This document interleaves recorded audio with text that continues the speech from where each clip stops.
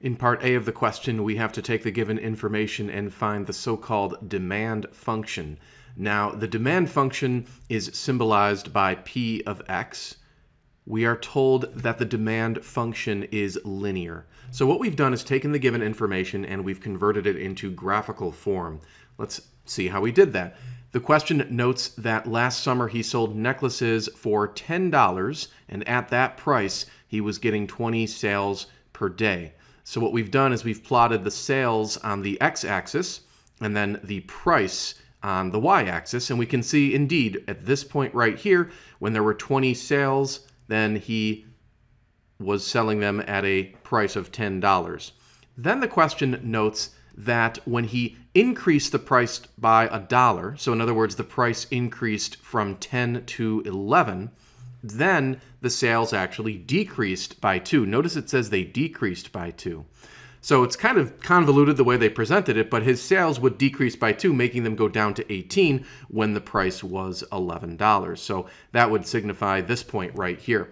And again, this demand function is linear, so what we're going to want to do is find the equation of this line. We basically have converted the information into 2 points. We have 18, 11, and then another point at 20, 10. So to find the equation of a line, we're going to need to come up with the slope. So we'll say that the slope m is equal to the change in y. Most of us have learned this as x1, y1, and then x2, y2.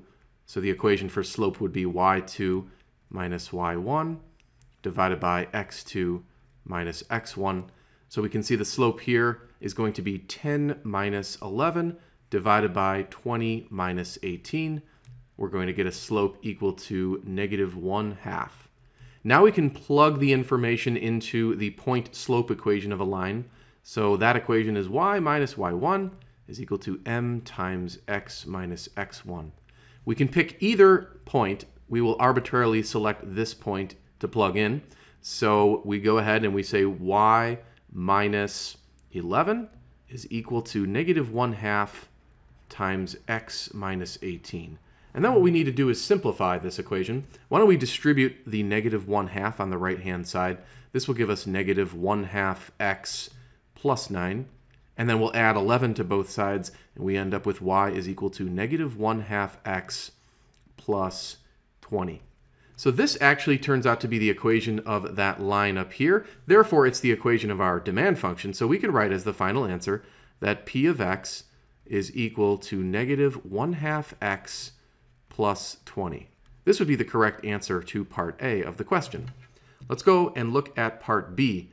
It says, if the material for each necklace costs Terry $6, then what should the selling price be to maximize profit? Now, we have listed a couple equations over here, and you can see that the equation for profit is equal to the revenue minus the cost. So if we're going to be able to solve part B, then we're going to need to come up with 2 additional equations. We need the revenue equation, and then we also need the cost equation. Now, we can see that revenue is given by this equation right here. So let's scroll down, and let's begin part B's analysis by coming up with the revenue equation. So revenue R of x is equal to the quantity sold, which is simply x, multiplied by our demand function. Now, of course, we came up with the demand function in part A, so we're going to plug that in. And then what we'll do is simplify. We'll distribute the x. This gives us -1/2 x squared plus 20x. So that's our revenue function, but we also need a cost function, c of x. We can go back up and note again that the material for each necklace is going to cost Terry $6. So it's $6 per necklace. To get the total cost, you would multiply that per necklace cost, the $6, by the number of necklaces. So it'd simply be 6x. Good. We have the revenue and the cost function. We next note again that the profit function, which is what we're trying to maximize, is equal to the revenue minus the cost. So we will simply plug in the 2 functions for revenue and cost that we have obtained.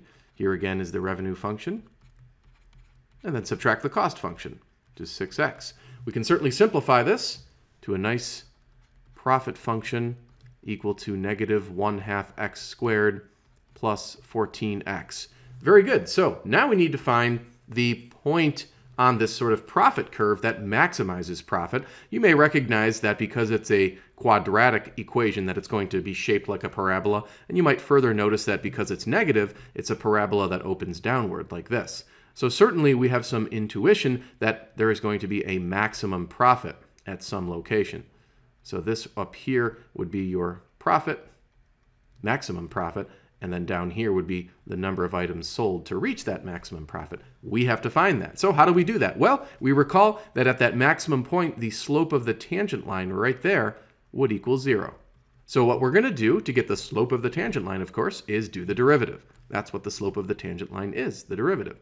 P prime of x equals, we have some simple power rule right here. We just multiply the 2 by the negative 1/2.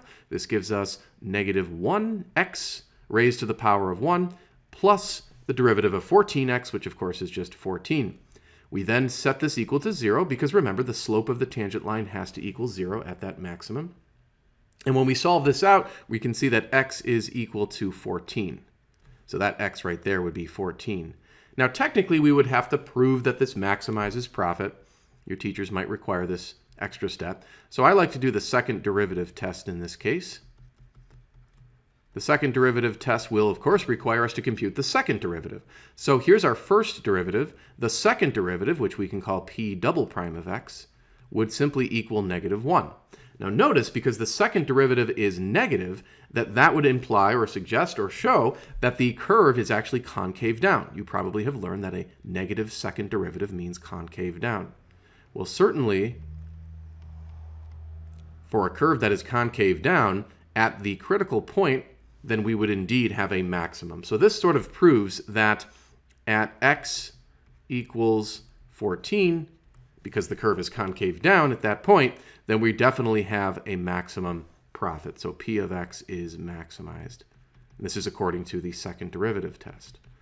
Okay, so we know that the quantity to be sold is going to equal 14. Let's just make sure that we've answered the question. It does say, what should the selling price be? What's the selling price?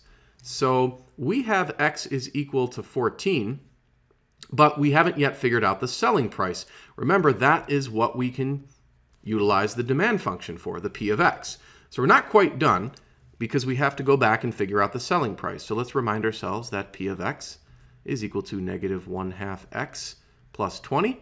Now that we know that we need to maximize profit by selling 14 items, we'll plug 14 into this demand function. So it's negative 1/2 times 14 plus 20. And when we work this out, we're going to have negative 7 plus 20, which of course is 13. So it looks like in order to maximize profit, we need to sell or set the selling price to $13 per necklace, I think this was. Yeah. So there we go. Let's set the necklace price at $13. Thank you for taking the time to watch this video. If you're interested in making a small donation to my cause, I would greatly appreciate it. But if not, no worries. I appreciate you taking the time to watch regardless.